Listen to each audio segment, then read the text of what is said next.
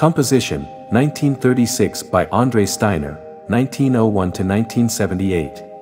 André Steiner's photography was a personal and solitary act he considered to be inextricably linked with the technical aspect, scientific research, and the idea of an aesthetic adventure. Juliet's Shadow, 1939 by Georgy Kepes, 1906 to 2001. Kepes made his earliest photograms in Budapest, taking nature as his starting point, directly recording the process without a camera onto photosensitized surfaces. Dancer, 1913 by Ira Lawrence Hill, 1877 to 1947. Hill opened a New York studio in 1905. He photographed the wealthy and socially prominent.